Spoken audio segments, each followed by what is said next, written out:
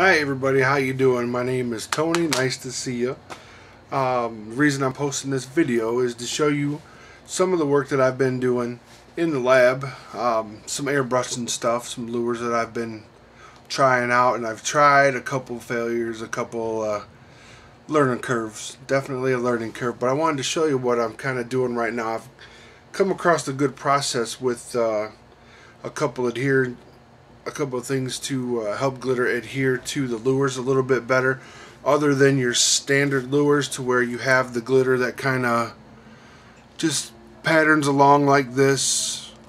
Sometimes I feel maybe the glitter helps out a little bit more. So what I'm going to show you is some of the lures that I've been doing in the shop. I'm going to grab this camera and kind of take you across here.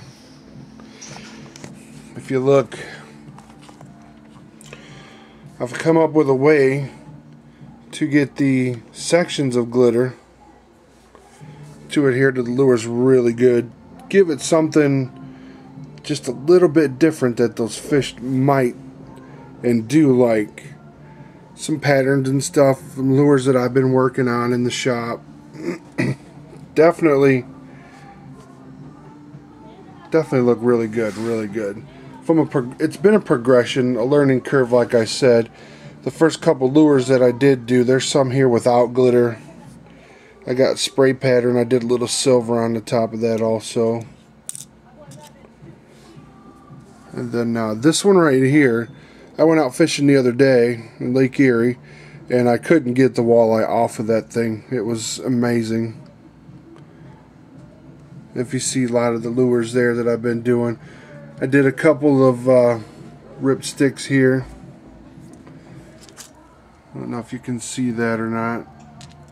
That almost looks like your standard blue and chrome. I mixed the blue up. A little bit of bare naked purple right there. A little bit of pink on the ends, just to give it something, like I said, to throw something off a little bit different. There's a little purple one that I just did not too long ago. It looks blue, but it's definitely purple. And I first started the glitter process, and this is what happened. This one kind of got, what happened with this was, there's a timing on some of the clear coat that I use, and I wasn't paying attention to the time on the clear coat, and it got real chunky looking. But I haven't tried it. Ouch! I haven't tried it out on the lake yet, so we'll see. Hey, if it works, you never know. It's definitely a good color.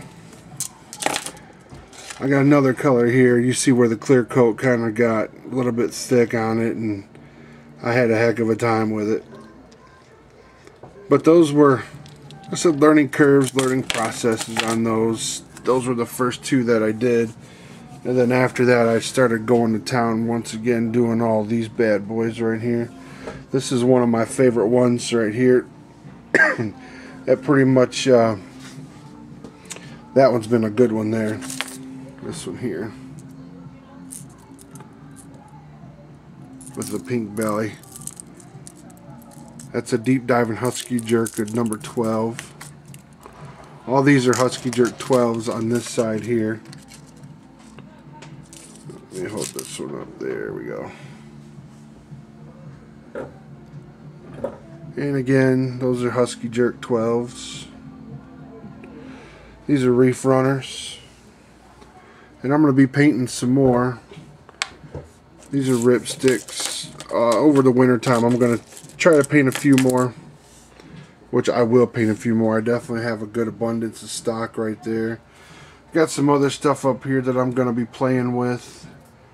I haven't tried these yet. I haven't really done anything. Those are all stock there, so I might see what I can pop on those, just to see what we can do. And I'll keep you guys posted on everything that I've been doing here in the lab, in the shop.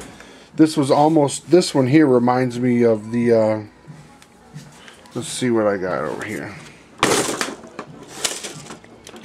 It kind of reminds me of this one. It's like the reverse of Pink Squirrel, which was a reef runner.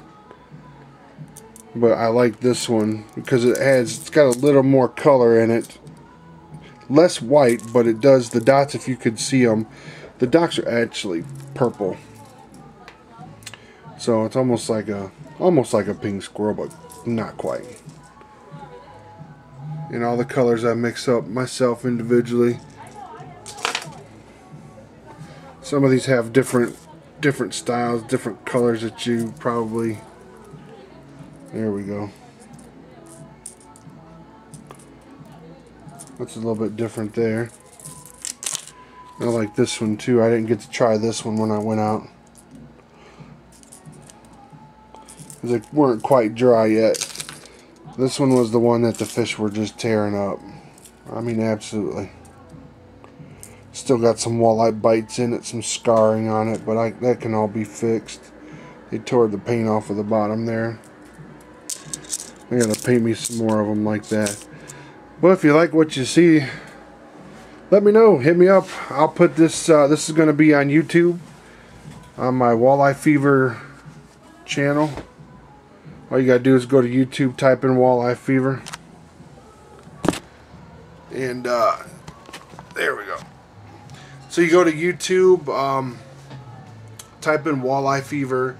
A lot of my stuff will pop up. You'll see it on Facebook if you follow me on Facebook. Other than that, there you go.